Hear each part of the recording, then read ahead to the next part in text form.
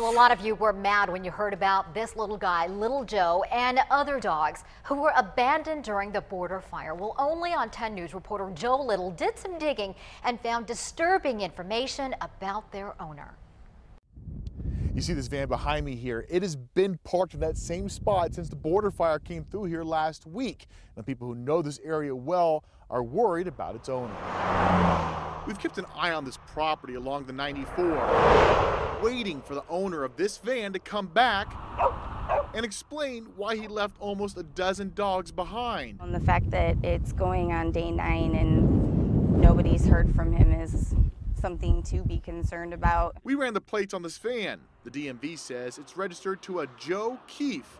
Leanne Mitsui says he goes by Jim, but everyone calls him Barefoot Jim. He's just kind of an old hippie man. He's a local favorite from what I understand. Sean Garrity came here earlier to bury dogs killed in the fire. I was kind of forced to leave the property once the authorities showed up. Otherwise, I'm fairly certain I would have found a few more. I'd like to have gone up actually into the hills to see what we could find up there, but I'm hoping that that search and rescue, once they actually get out here, they're gonna do that. Neighbors filed a missing persons report.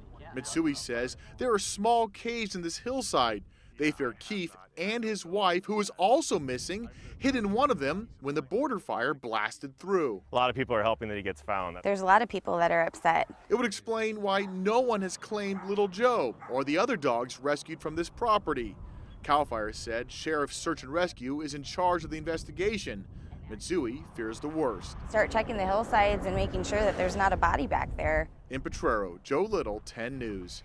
A spokesperson for the Sheriff's Department says Search and Rescue is coordinating a search ASAP. There is still a few dogs on the property that have been impossible to catch. However, Animal Services and neighbors have left plenty of food and water for them.